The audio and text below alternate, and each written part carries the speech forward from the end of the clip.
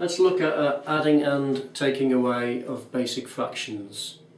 Okay, a technique that many people forget if they don't revise it, but it's really quite simple. Let's have a look at number one. If you have 3/8 and you add to it 2/8, the answer is really simple, but please, please, please don't fall into the trap of saying 3 plus 2 is 5, 8 plus 8 is 16. The answer is not 5/16. Think of it like this. If you had 3/8 plus 2/8, okay, how about 3 cats plus 2 cats? You'd say to me the answer is 5 cats. 3 dogs plus 2 dogs, 5 dogs. So 3/8 plus 2/8 is 5/8. And it's as simple as that. So what you need to do is simply, if they're both over 8, then the answer is going to be so many eighths. 3 of them plus 2 of them, the answer is 5 of them, 5/8. The same thing works for taking away. So if I had 7/9 take away 2/9, just like 7 cats take away 2 cats would be 5 cats, 7/9 take away 2/9, the answer is 5/9. Okay, you do not say 7 take 2 is 5, 9 take 9 is nothing. That's absolute nonsense. Okay, you've got 7/9 take away 2/9, 5/9. We come on to ones like this. Now this is obviously more difficult. It's more difficult because the two bottom lines are not the same. So we've got two different types of fraction. You've got 1/3 plus 1/6. They're not the same type of fraction. So it's not just a case of what happened in the first two examples.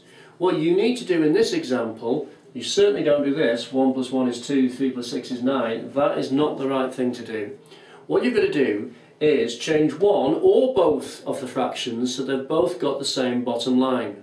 Let me show you what I mean. What I'm going to do is simply double the 3 here to get 6. Now to keep this fraction exactly the same as the 1/3, I need to double the top line as well. So I've doubled the top and the bottom of that fraction to become 2/6. Why have I done that? Because this is 1/6.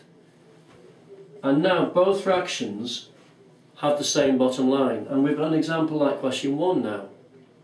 So I've got 2/6, same as a third, plus 1/6, add them together, nice and easy, that's the same as 3/6. 2/6 plus 1/6 is 3/6. One final point about 3/6. 3/6 is a fraction which in the final line actually will cancel itself. Share by 3, 1, share by 3, 2. The actual proper answer that the examiner would like to see is 1/2. And that's the answer. Okay, so you need to get the 6 on the bottom line for both, then you can add them up using the same technique as number 1 and 2, and then finally in this case you have to cancel it to get the answer 1/2. So if I do number 4, like this, you might have 3/5 take away, let's say, 1/10.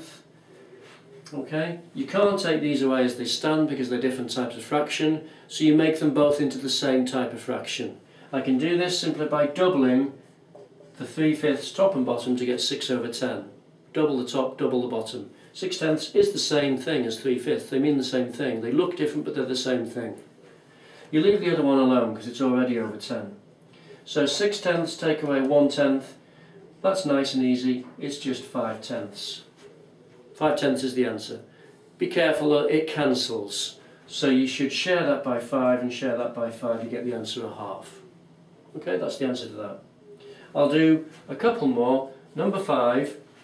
Sometimes you'll have something like 1/2 plus 1/3 to add together. Now this is a little bit more difficult because in the previous two examples they didn't have the same number on the bottom line, but it was very easy to get the number on the bottom line the same. We left one of them the same, the 10 stayed the same, and we just doubled the other one and you got the same number.